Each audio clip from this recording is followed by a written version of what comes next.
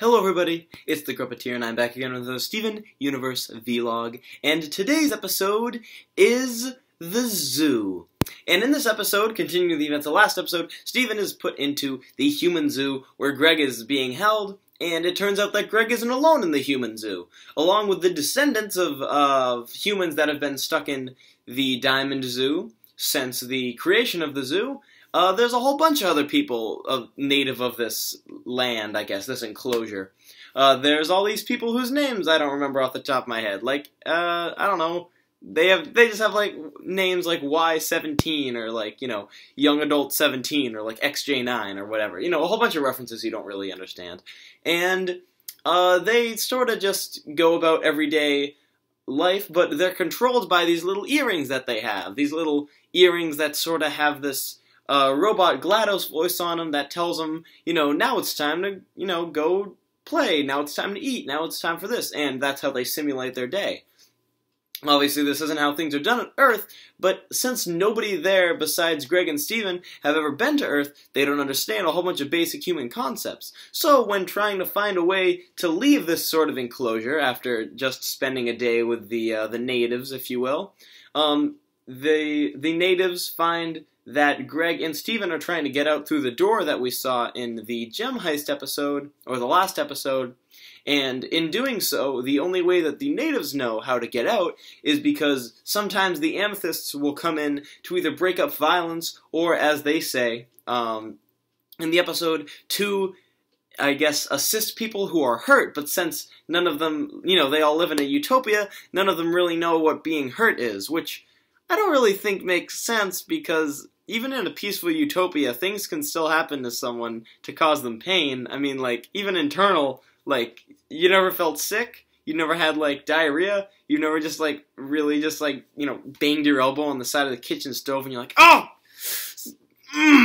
Feelings that I don't understand! Well, actually, I think we've all had that sort of emotion, but I digress. So they don't know what pain is. So Steven, in an attempt to make them open the doors, punches Greg. It doesn't really do anything. It's kind of pointless. And then, honestly, but I'll get to that in a minute.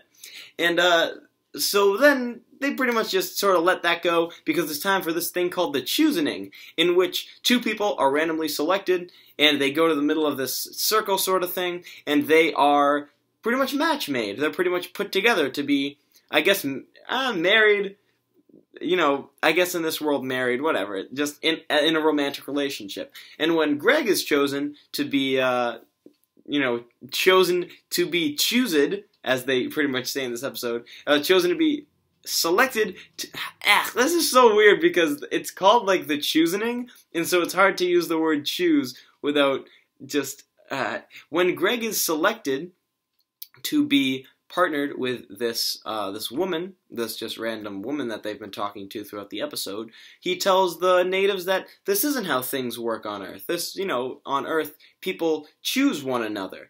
And when that means that everybody on the island just wants to choose Greg then. But Greg explains to them that the person who is being chosen can also say no. They can also, you know, reject being, I guess, come on to by all these bachelors, if you will. And when when he tells everybody that he really doesn't want to choose any of them, they all get really, really sad, and they pretty much all start chasing after him. And so Steven and Greg book it, and all the people in there, all the natives start just going crazy, making all kinds of wild ruckus, and the amethysts have to come in through the door to break it all up. And seeing that this could be their chance to leave, Greg and Steven try to book it, but they're caught by another amethyst who's not our amethyst, and then the episode ends. Oh, snap. Oh, snap. So, this episode was really, how do I say it? It was really nice. I guess it was a nice episode. It was nice, it was sweet, it was kind. I really like the two main natives that they meet there. There's this boy and this girl, and they both have, everybody there has these really weird hairdos that I just think is hilarious.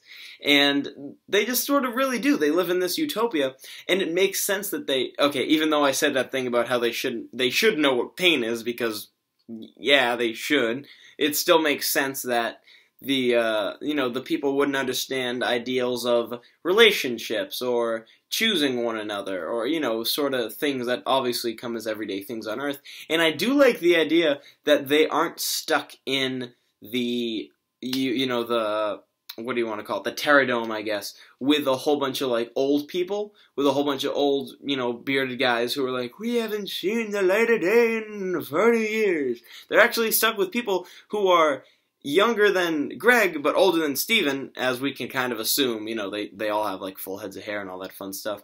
And I really like that it's like a whole bunch of generations of people. It's not people who are like, Earth, I remember Earth. Do they still have, the Beatles? And then everybody has a funny laugh because, oh, funny old people, you're old and imprisoned. I really like that they don't go that cop-out route of just making everybody in there like, the old servants or whatever you want to call it, the old prisoners. They make them people that, yeah, pretty much seem like they could exist in this context, that is.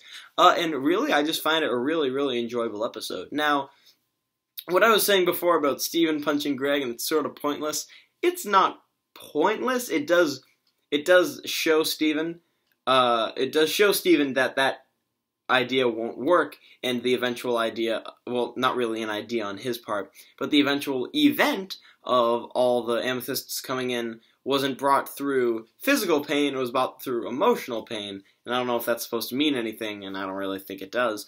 But I just sort of saw it a little bit out of place. I think they tried to play it for laughs a little bit, but it sort of did seem like a more malicious part of the episode, I guess. That was just a personal thing for me, really. But there is one thing, and I think the episode's fine, that I'd like to address about this episode and the 3 episodes prior. So at the moment, I have not finished I haven't seen the next episode being The Last in the Bomb, I think it's The Last in the Bomb.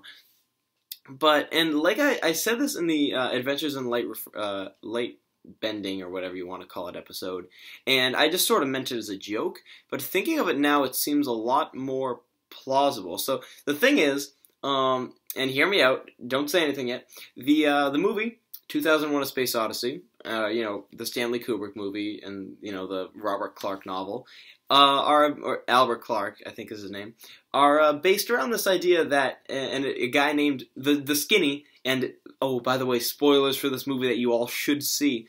There's this guy named Dave, and pretty much in the last story of the Odyssey, he is transported through this light refraction stargate, if you will, and he's put in a zoo. He is put in a human inhabitants, I guess, the ultimate utopia that a human could live in, and he is pretty much displayed by aliens. Now, in the movie, it's not as bluntly said that he is displayed by aliens, but if you read the book and the foreword that Clark wrote about it, then it is. And I don't want to get all conspiracy theorist here, but this is very, and I mean, 2001 is a pretty well-known story. It's a pretty famous movie. So I would not be surprised. I would be very impressed, however, if Rebecca and the writing team meant this entire storyline to be either based, an illusion, or just sort of a parody of the entire 2001 storyline, especially the third act being, humans in space. And I really do find that interesting. I hope they don't bring Hal into any of it, but besides that, the parallels are definitely there, and it's very, very interesting, especially with the Stargate scene and its comparison, if you want to call it, to the Adventures in Light Bending episode, or whatever it's called. I found it a really interesting point that I just sort of wanted to point out. If you haven't seen 2001, I recommend you see it, and then watch these, because maybe that'll make a little more sense. But besides that, pretty much not too much else I wanted to say. Overall, pretty good episode, and I guess we gotta go see the last one now. So I will see you guys later. Goodbye.